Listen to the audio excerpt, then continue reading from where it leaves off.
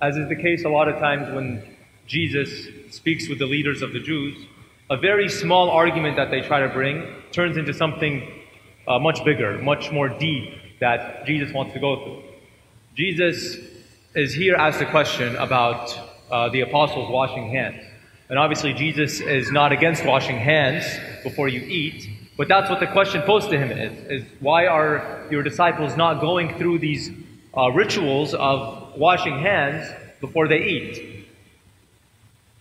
And the reason why Jesus goes so much deeper than that, and he doesn't only talk about that one question, is because he knows that the people asking him have a different agenda, have a different intention for why they're asking him about why the apostles are not following the traditions of hand washing. When you eat, after you go from the marketplace, the reason why these old Jewish laws were put in place was so that the people can be seen as separate in a way from the rest of the world that does not worship one God. So there are things that obviously we do in our lives, things even that we wear. Like, for example, when you wear a cross, somebody will know right away this person is a Christian, this person is a follower of Jesus, because no other religion, no other people of other religions wear crosses. So God made some laws for the Jewish people so that they can be distinguished from the pagans, so that they cannot be seen as idolaters, as worshiping many gods. What Jesus is talking about here are man-made laws that the Pharisees and scribes, that the Jewish leaders made, so that they can go to an extreme level of following laws that they made because they had different intentions. Their intentions were not to worship one God when it comes to following these laws. Their intentions were to make it seem like they worship one God. That's what Jesus wanted to point out to them in a very real way. That's why Jesus, when he's talking about just something outer, just washing hands, just making yourself look clean, that's why he talks about the heart. That's why we know just wearing something or just following rituals doesn't actually make you someone that only worships one God. Doesn't actually make you somebody that's a Christian, but it makes you look like you are. Just like wearing a cross doesn't make you a Christian. Coming into church doesn't necessarily make you a Christian right away. There are certain things that you have to do in order to be a Christian, and that's something that only God will know. These men were not talking to a normal human being. They could fool a lot of people. We could fool a lot of people by the actions that we do, by the clothes that we wear, by the rosaries that we have in our cars. We could fool a lot of people. These people tried to fool somebody that they thought was a normal human being because they were fooling a lot of people. But they didn't know that this human being that they were talking to was also God himself. And we cannot fool God. That's why Jesus says to them, what comes out of a man is what defiles, is what makes you dirty. Not just what goes in. It's not just about what you eat. It's not just about these outside rituals that you have to follow. It's not just about pleasing other human beings or about making other human beings think that you are some sort of way. God wants us to go deeper within ourselves, to search deep within ourselves and to see, am I only clean on the outside or am I clean on the inside?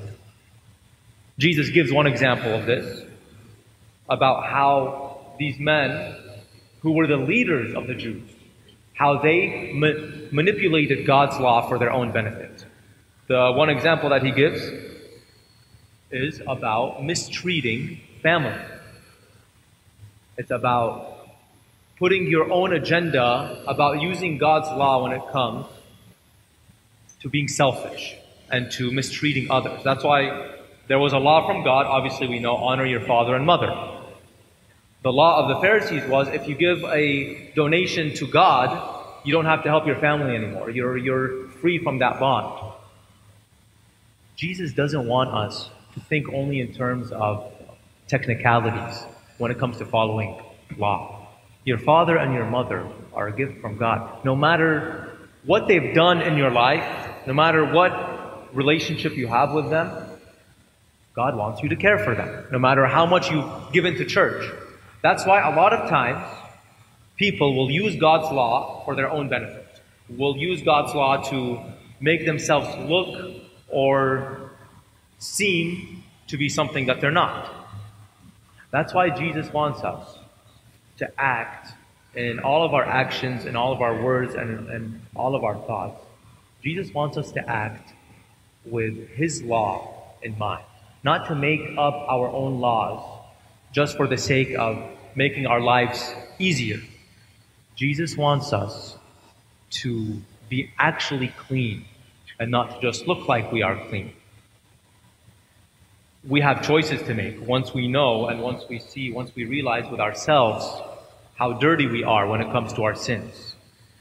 When you see a room that's dirty, you have either one of two choices. You can either walk away and leave the room dirty, or you can start to work hard and you can clean it. When it's your room, you're going to treat it differently.